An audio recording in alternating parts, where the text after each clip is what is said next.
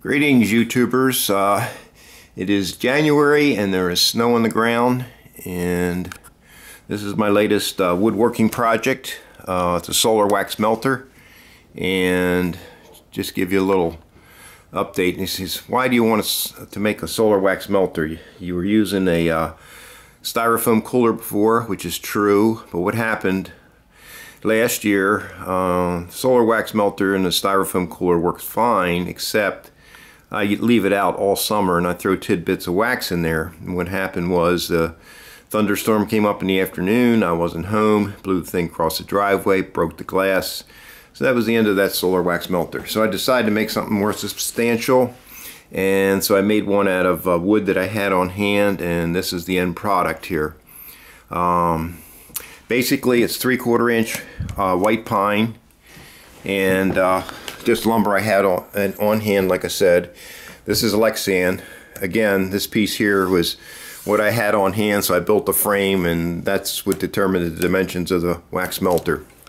It has a hinged top on it, so easy access, and this is a deep frame in there now. You can put a whole frames in here if you like, or you can just cut the wax out and then lay it in the tray. And I'm going to have a baffle across here for those type of cases. Let's see. The pan here is an oversized, I guess, cookie sheet, and it's removable. And the inside here, the wax will drain down into this bread pan here. And this baffle here is to keep the front clean, basically, for any splashes and stuff like that. And that's removable. All this stuff has got to be removable to clean it up. And the bread pan will come out. There is insulation on the bottom. This is 1/2 inch styrofoam, 1 inch on the side. Only that's because what I had laying around. And I got rails on each side here.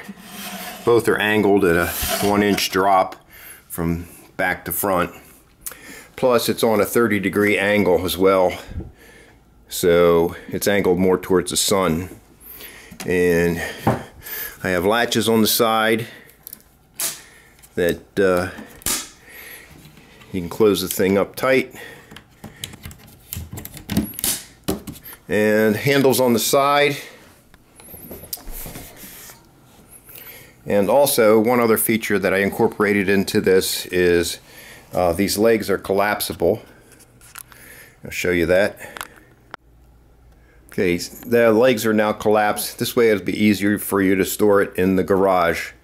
And that's the reason I made it that way.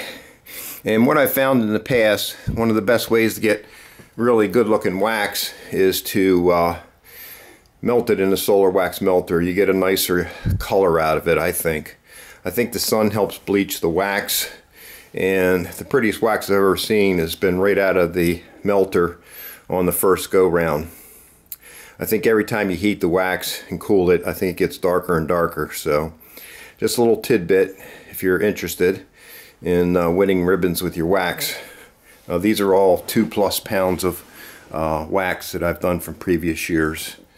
Anyway, so that's an update on my latest beekeeping project. And if you like these videos, hit the red button in the corner, subscribe, and you'll get a notification via email of any new videos. So that's it. Be happy.